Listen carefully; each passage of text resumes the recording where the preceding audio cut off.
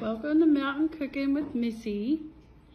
Today I'm making this delicious gingerbread. It's old-timey gingerbread, just like Granny made. It's really good and very easy. So stay tuned. Hey guys, guess what? We're going to make some gingerbread. And I got my little helper. She's going to help me. Y'all know what she's eating? This is the stack cake. The stack cake. The other day. And I made it, what, 2 days ago? Mm-hmm. Yeah. 2 days ago? Maybe 3 days ago. I think I made it Monday. Good. I don't remember. But anyway, that's proof. The longer it sits, really, y'all, the better it gets. It's just about gone. That's about the last piece. This is the last piece. Yeah, it's gone.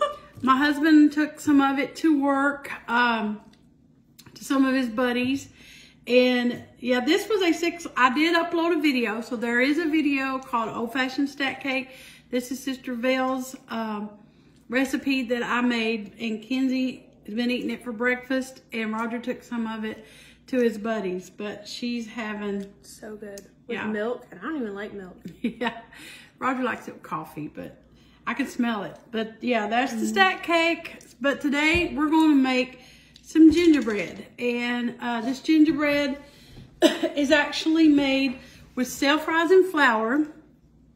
And this is a recipe that we've made probably for the last 30 years. A friend got it from a friend, and all I know, it's a really old recipe. When she got it from a friend, she told her that it had been passed down, you know, to them from like, I don't know. I really don't know the exact origin of this recipe, but I just know it's the recipe that we've always made. I made it in my church years ago when I lived back in Southeast Kentucky.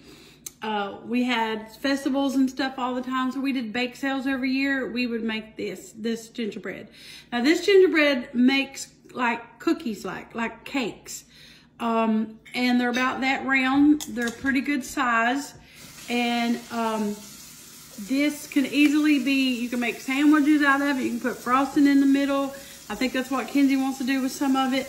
But it's a big batch. And I don't remember exactly how many that it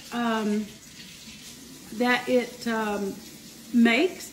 So we'll find out when I make it, but I do know it makes a good size batch. So let me read off what's going to be in this. I will share the recipe. Recipes are always uploaded under photos in the photo albums, and the album is titled Recipes.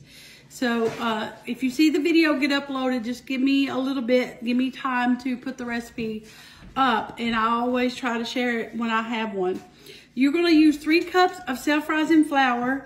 Now, I always use Hudson Cream. This is actually how I got introduced to Hudson Cream flour.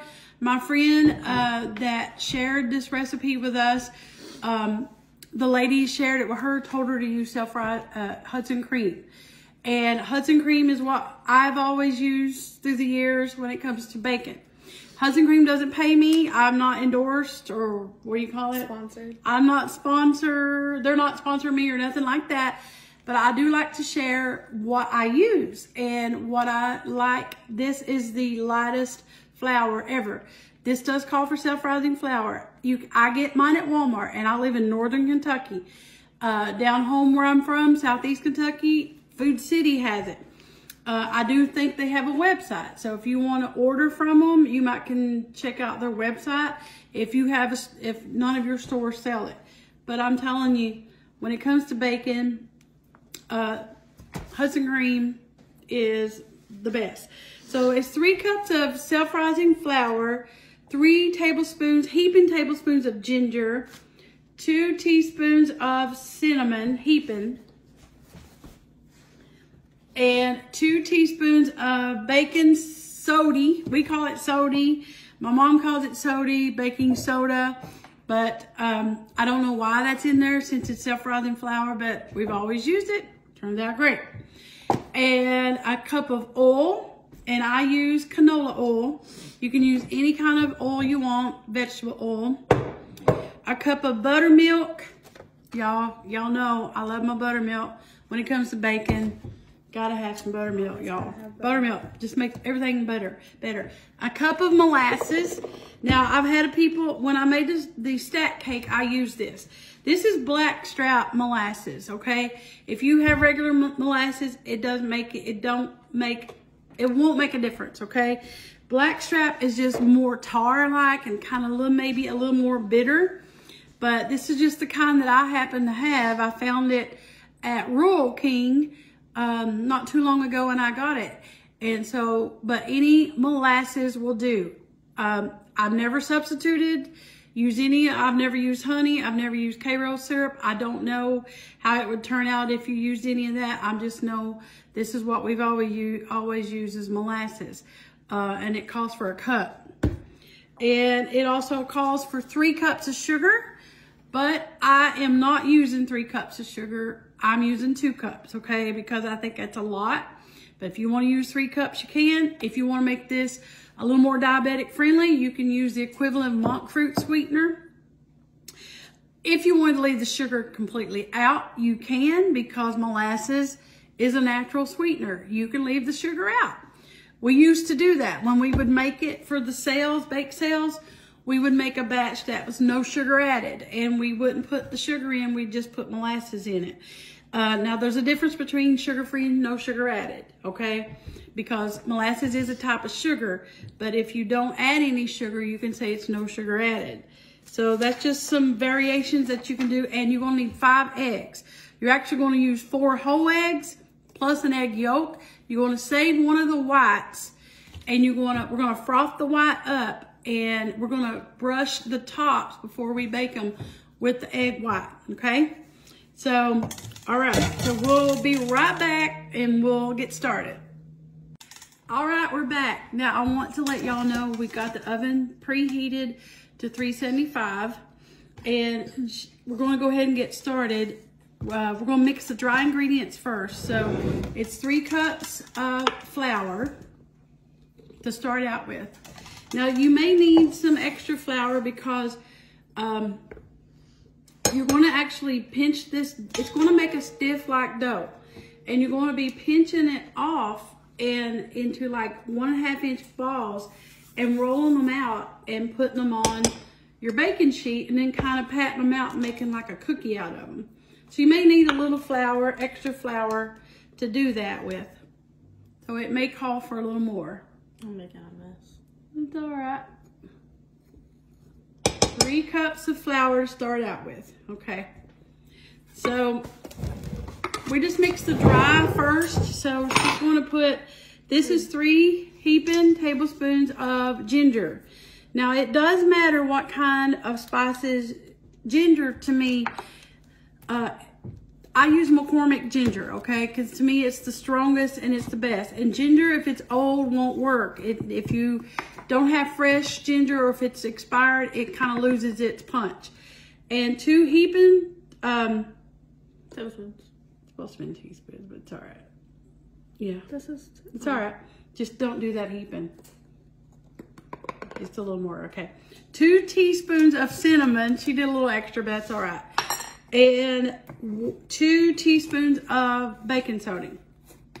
So right there's the teaspoons. So you're going to mix this dry first and just set it aside. So she's doing 2 teaspoons of the soda. Okay. And we'll just set it aside. Give it a stir. Kenzie got her little whisk. She likes her whisk. This is my favorite thing ever. I love using whisk. I don't know how I ever cooked without a whisk. I mean, it's like my favorite kitchen tool. Yeah. Probably a whisk. All right. All right. That's mixed pretty good. You can smell it. It smells good. Good. All right.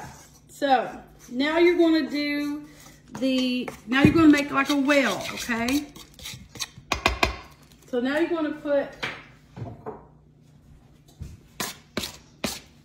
a well in there.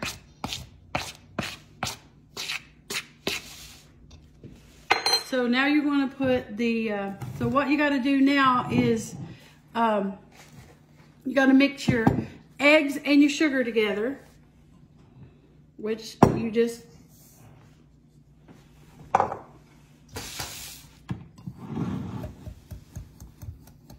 and you always want to, whenever you do wet ingredients, when you have sugar, you want to put your sugar and your eggs together.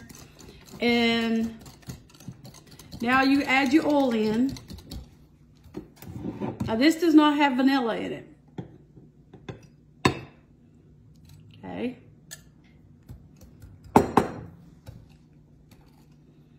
And you just mix that really good. So for sake of keeping my video short, we'll let her mix that and then we'll come back.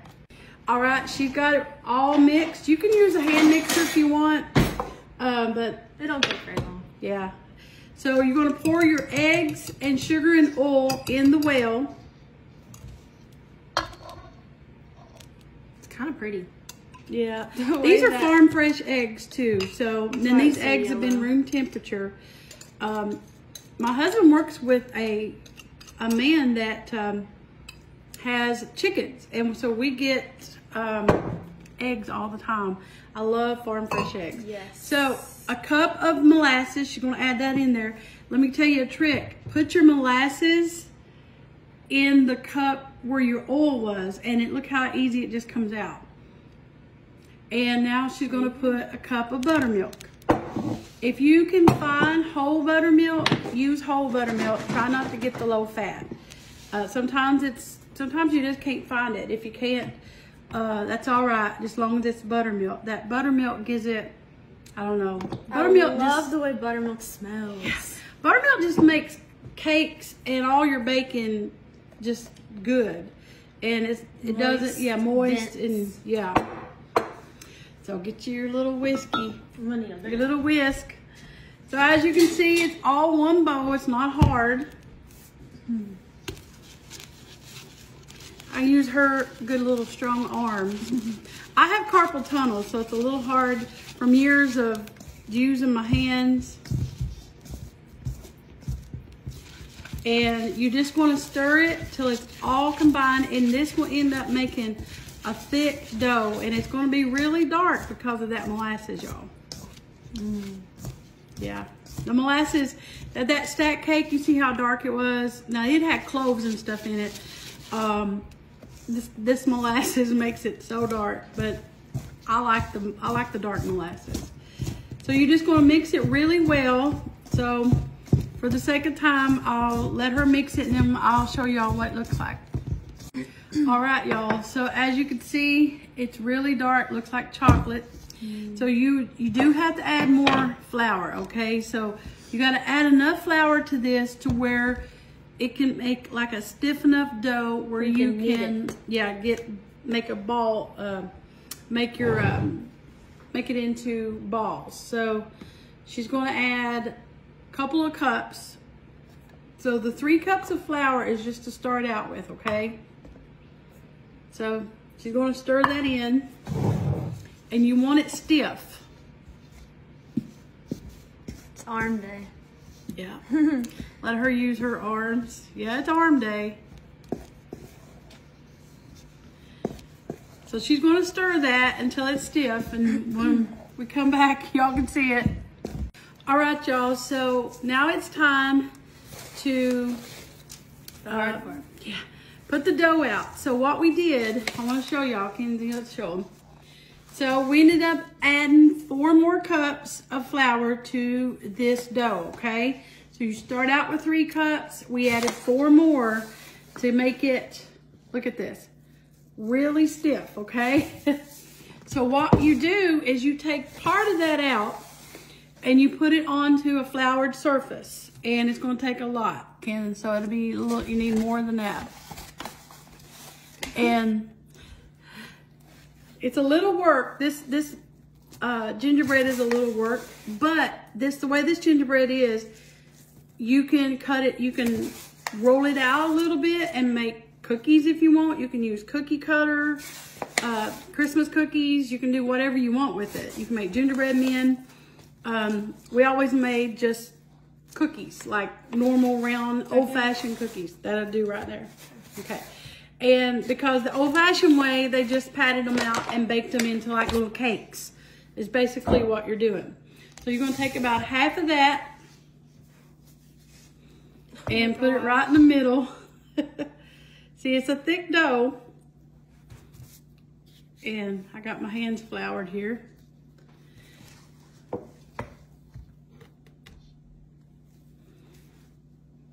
right. Okay, so that's good right there. All right, we gotta fix it where you all can see. Make sure you can see good. Afraid I'll turn my phone over because I've had some bloopers before. So Kenzie hasn't done this before, so I'm going to show her what to do. So I'm using wax paper and it's hard. You taped it down. Yeah, I should have taped it down. We got tape over there somewhere. So what you're going to do, you're going to flour. And another reason I like this flour, because, you know, when you're making biscuits, you don't need biscuits, okay? And I make biscuits with this flour. It's self-rising. And when you need biscuits, biscuits can get tough, okay? But now this is a little different. Gingerbread in itself is kind of it is kind of like a tough bread. It ain't like tough, but it's like hearty. You know, it's a dense bread, okay? And all you're doing is you're just kneading this enough to get some flour in it to where you can pinch it off and it's so soft. And that's why I like this flour. Now, if you don't have Hudson cream, use whatever flour you want. I do maybe suggest to sift your flour, okay? I've never really tried another flour for this recipe, so I really can't say what other flour would or wouldn't, you know, how it would turn out, but at least maybe try to sift it ahead of time. So that's it. So now it's really smooth. So what you got to do now, Ken's, I use baking sheets, so spray them really well.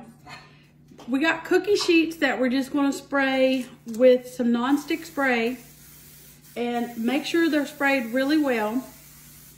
And this is what you do. You just pinch off about a 1.5 inch ball, see? And you're just going to make, all right, I'm going to show y'all what we do. That's it, see that? And you're going to put them on your pan like that right there. And you just take your fingers and just flatten them down just ever so like that right there. And 2, 4, 6, 8. This hold about 8. Now this is a little time consuming, but you know, when you bake, sometimes for Christmas baking, it is. It just takes a little while, but this is how you do it. You want to do one? Okay. And it feels very soft. It's not. It looks soft. Yeah. So just pinch it? Yeah, just pinch it up. You want about a 1.5 inch ball. That's good. So while she's doing that, I'm going to whip up the egg white. So the egg white is going to go on top, okay? And you can use a whisk. I'm just using my little frother thing because this little thing, it like does the trick. And you're going to whip up your egg white and you're going to put an egg white on top.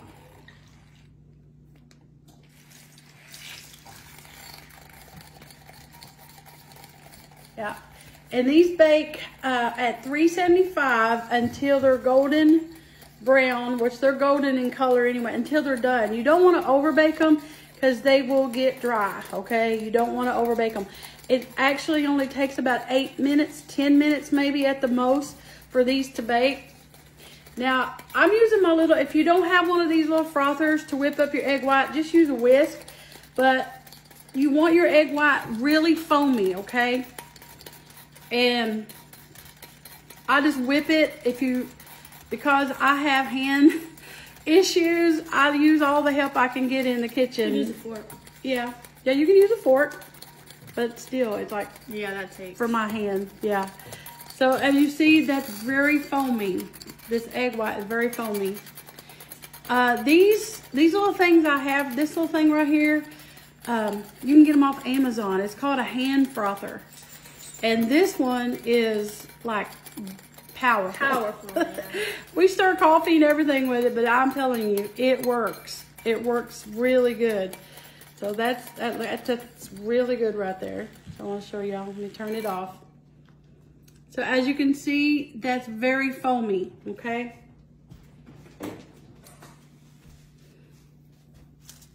So she's getting the last one there. It only made 6, not 8. Well, sometimes you might can fit 8 on there. I probably could have. Yeah. So I'm going to turn her, come back.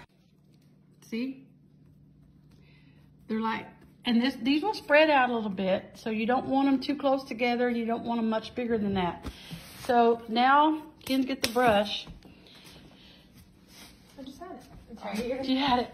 So now you're just going to brush the tops with the egg white. Now make sure you spread it out.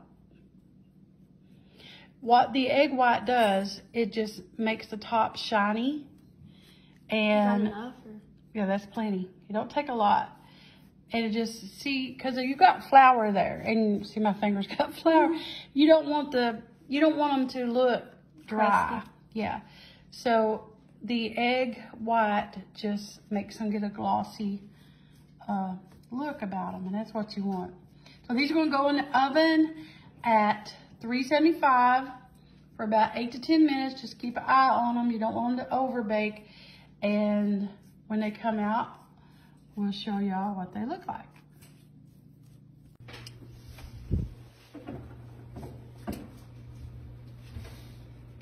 This is what they look like.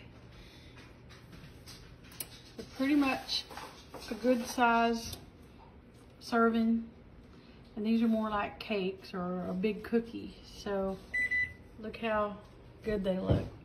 And if y'all could smell. Yeah, the house smells so smells so good. good. And see, by putting the egg white on them, they're kind of sealed and they're shiny and they're not really dry. So yum. All right, y'all. We've been a baking, so these cookies are delicious. So I want to show y'all. I've counted up. She did make some cookies. Show them the cookies. You can roll this out if you want it and make cookies. She did make a few. She cut out some. So you can do that with this dough, or you can do what we've done here. Look, these are all like cakes or big cookies. They're See? so good. Look how soft they are, and they're perfect. They're not too dry. I don't like to overbake them. They bake in about 10 minutes.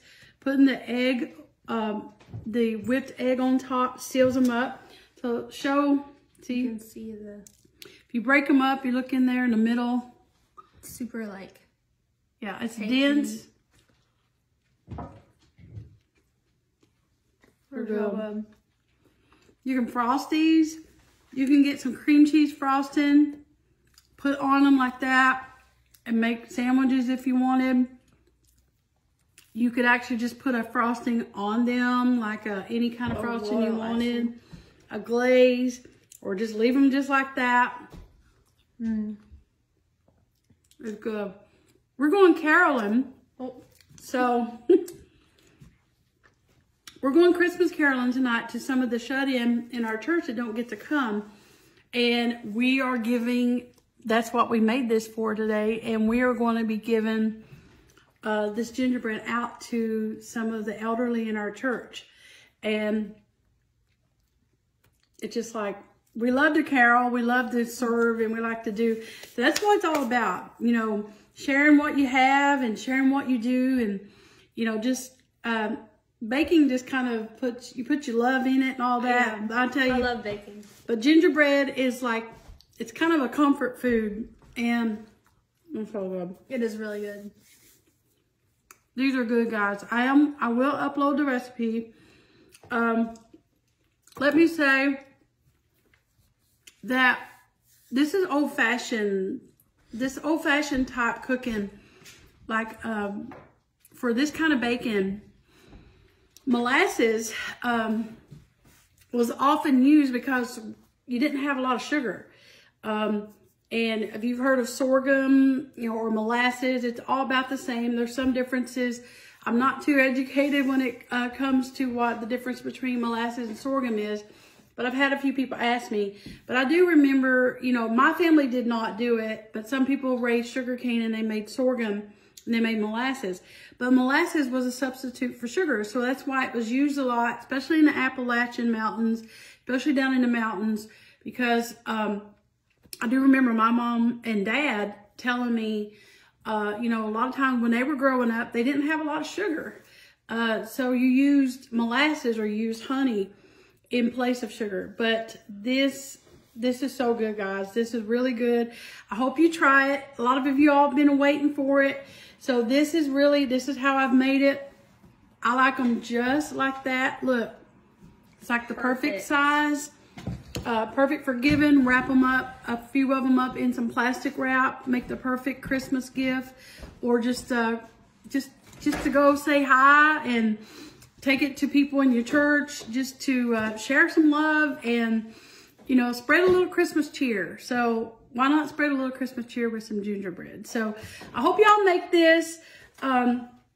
It's been a joy for both of us to make it. Yeah, it's so much fun. Yeah, this is really the first time she's actually got.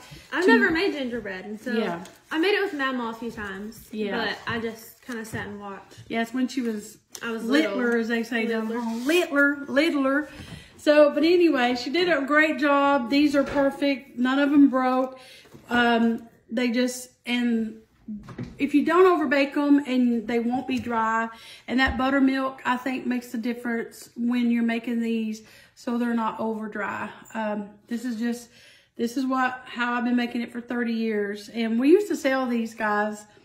We used to make a lot of money for our church for these. A lot of people would snatch this gingerbread right up. So hope y'all make it. If you do, share, let me know that you've made it. Take a picture, yeah, on tag or whatever. I will be uploading the recipe, so just give me a little bit to do that. And look under recipes, is under photos, and under the photo albums, and it's titled recipes, okay? And I'm gonna finish eating. That's the best part, in my opinion, is the edge, the crunches, the crust. Real good. It's so good. All right, guys. Let me finish chewing. Thank y'all for watching Mountain Cooking with Missy. There's nothing fancy. Just good eating. Just good eating. Bye, guys.